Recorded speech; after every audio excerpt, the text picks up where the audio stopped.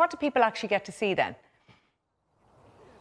Yes, well, Colette, if you were in Dublin city centre between 11 and 12 o'clock today and looked up at the very clear blue sky we have today, you would have seen 16 aircraft from Baldonnel here taking part in a flyover of the city. The 3 helicopters here behind me taking part in that flyover. There was also a 4 aircraft fly past here at the Casement Aerodrome in Baldonnel, all part of a bigger official ceremony that took place today to mark the centenary of the Irish Air Corps. Now, the Defence Minister, Simon Coveney, here today to take part in that celebration. He praised the Defence Forces and the Air Corps and the work that they have carried out over the last 2 years, saying that they were a key enabler in how successfully we were able to deal with the COVID-19 pandemic. They were carrying vaccines out to island communities.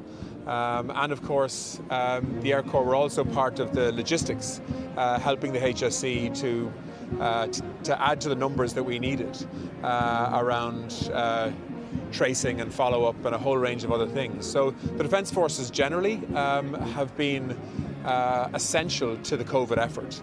But I think the Air Corps have quietly done their thing in a way that doesn't always get recognised.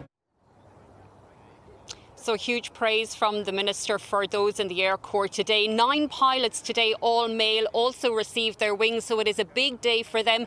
There's only 1 female pilot in the Air Corps at the moment, and the Chief of Staff of the Defence Forces says one of their aims over the coming years is to increase the number of females that are recruited and have a greater gender balance.